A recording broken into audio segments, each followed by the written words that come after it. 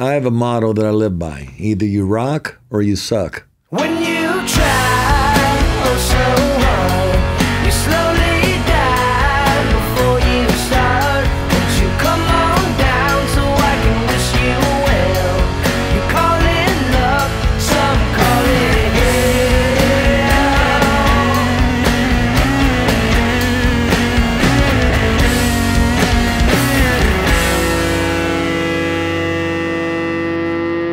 You know, I wanted a studio 30 years ago. But of course I'm broke and, you know, grew up lower middle class and, you know, I didn't have the money to start a studio or the location. I grew up in Kansas, you know.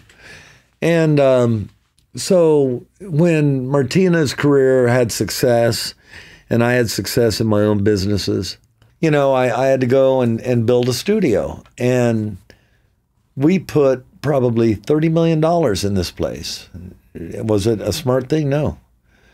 Was it a great thing? Well, yes, in some ways. But it's the greatest and most stupid thing that I've ever done is to build Blackbird Studio. I did it because of my passion for great audio. That's the main driving factor. I'm such a fan of music. I had to be involved in music. I have to work in music. I don't have a choice. So I'm not a great singer and I'm not a player. So what are my options? Well, I could engineer. That's one option. And if all I do to contribute to great music is provide the studio in which to record, well, fine. I did something to contribute. There are studios in Nashville, Tennessee that you walk in that feel like walking into a dentist's office, okay? That is not conducive to creativity and to excitement and to passion and to, you know, and to getting inspired performances. You need an inspired performance. An inspired performance could be the difference between a gold record and a double platinum record.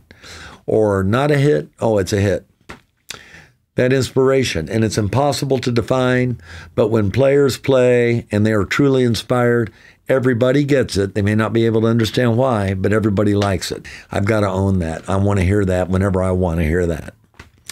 So we built these studios, and I never wanted the studio to be the reason you didn't get what you wanted. I didn't want the studio to be the shortcoming of the project, ever.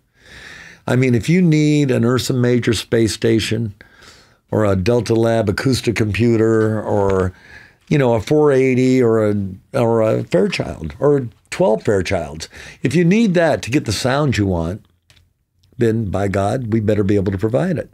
That matters. I look at the artist and the engineer and the producer as painters. We need to offer every color on the palette.